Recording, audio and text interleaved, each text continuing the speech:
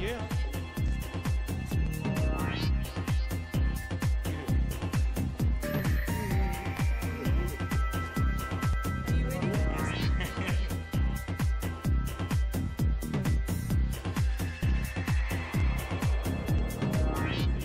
Then we're actually launching in January in Hollywood.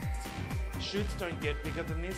I really want to make sure that you become a part of it, you see the process, and then you actually communicate that back into our environment. You all seen the storyboards?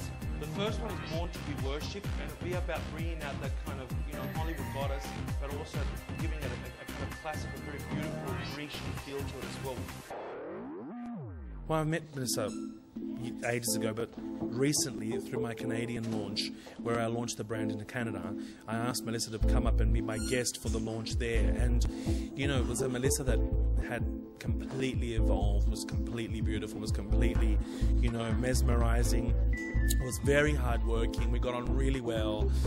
Doing makeup on her was very easy. I like the fact that Melissa's Australian, so therefore it reflects a modern global beauty it's templated here, taken to the world. So with the first look, what we're doing is just something very natural, very statuesque, just contoured, very matte, chic and just very simple at the same point in time. Melissa's features are very fine, very delicate. I just want to accentuate them slightly and keep them natural. Obviously, I'm going to start off with my primer, Dream Cream, to give that luminosity into the skin, and I just apply that everywhere under the foundation. And today, for the first time, I'm actually using my China Doll foundation, which is a really beautiful matte finish, and you don't really need to powder at the end. And now I'm going to go into doing the blusher. I'm using the Mosaic because I just love the way, and with my little blushing brush, I just love the way you can just tap it right into the cheekbone and really accentuate, contour, and balance it on both sides, and giving it that kind of just a little bit of flush into the matteness in through there. And it really works well on Melissa because it just brings out her cheekbone, which is just beautiful.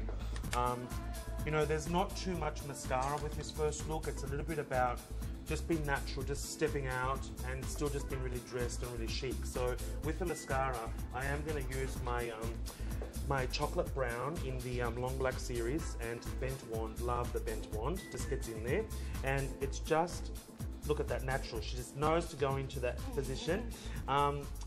It's just a really soft application all over the lash line to give me a nice soft look, a bit contoured as well, and just polished. Working it right into the base and bringing it out. And her lashes are beautiful and long, so they're automatically curled there as well, which just works really well. So I'm going to use my silk pencil just to give me a really beautiful accentuation to her natural lip line. I colour it in first, everywhere, to give me a nice base. And then I just line the outside. Melissa has a perfect lip liner, so it's just easy.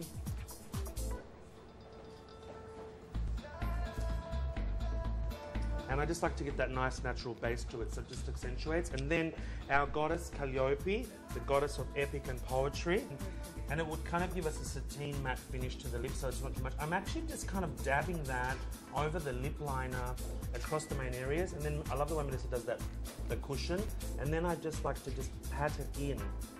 So I just get a nice matteness to it as well beyond that. And that just gives me a really finished look to the lip, and quite beautiful.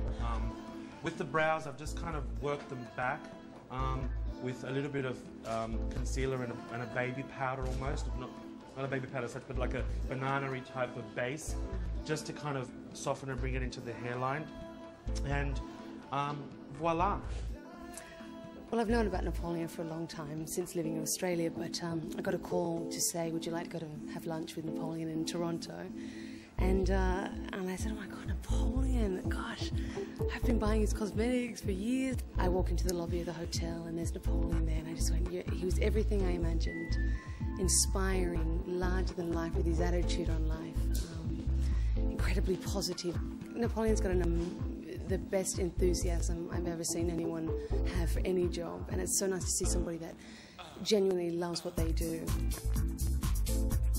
The effort he puts into the ingredients and his lipsticks, to his philosophy on how to make a woman beautiful, and everything he does is just right.